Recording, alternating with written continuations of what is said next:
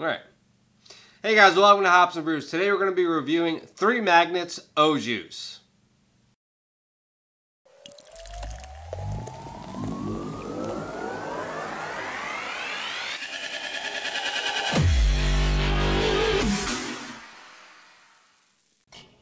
Hey guys, like I said, we're going to be reviewing 3 Magnets OJuice. This is a New England style Imperial IPA.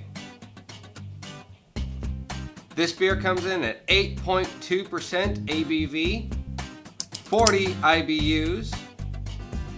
Untappd gives this beer an average rating of 4.10. 3 Magnets Brewing Company is located at 600 Franklin Street Southeast, Suite 105, Olympia, Washington.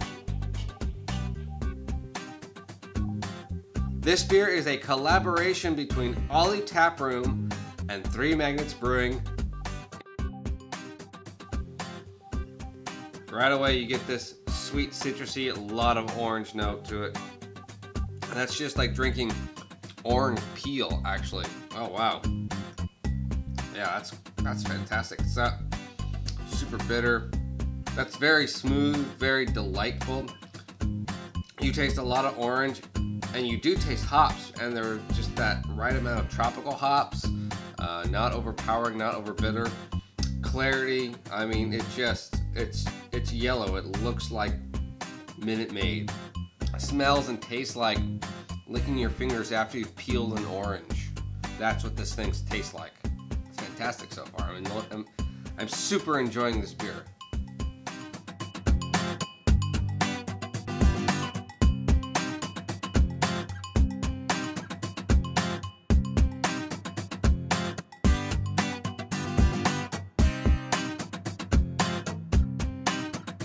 So, we're halfway through. So far, I am enjoying this beer. I mean, it literally tastes like I took an orange, squeezed some juice, threw some carbonation in it, and just started drinking it. The hoppy bitterness flavors that you get basically taste just like an orange rind. It's a great balance of how it is. I love the body of this beer. It's not too thin, it's not too thick. It has that creamy weediness, that dirty unfilteredness that gives us this nice body to it. At 8.2%, I don't taste 8.2%. This tastes like 6.5, you know, 6-ish. I don't get this acidy burn from the hops. It's very well balanced.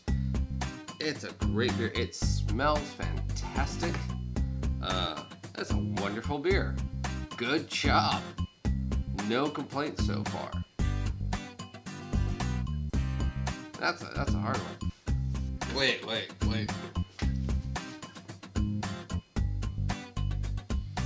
Take a drink.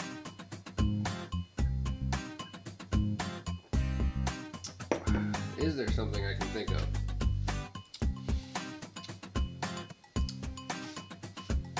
Nope.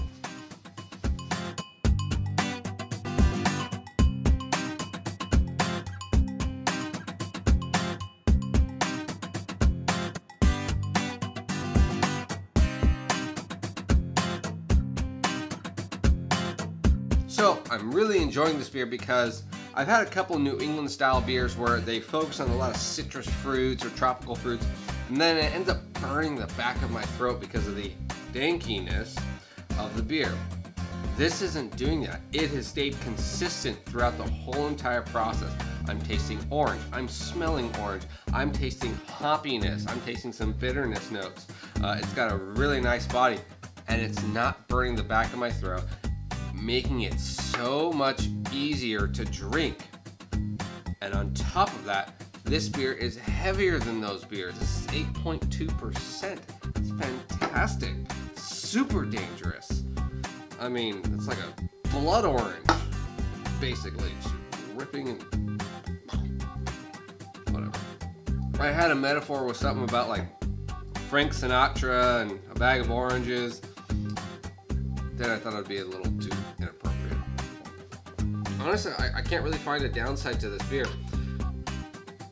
It's a great balance because It introduces people that don't really like hoppy beers to beers.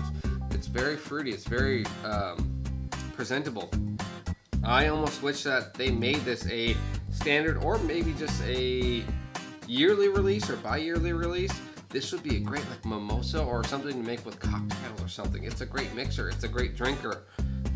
It's all around fantastic. I can't really complain too much about it. The can, even itself, isn't awesome. It's like an, you know, OJuice with a giant orange rind on it. It's fantastic looking.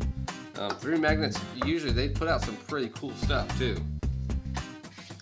So, I mean, even as I swirl it around, it looks like a cool galaxy in the center with the foam. I mean, what beer does that? Oh, I just don't pay attention. I probably drink it before that time comes. It smells like orange. Yeah, fantastic.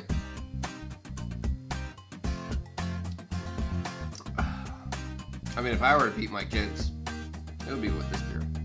It wouldn't show any bruises.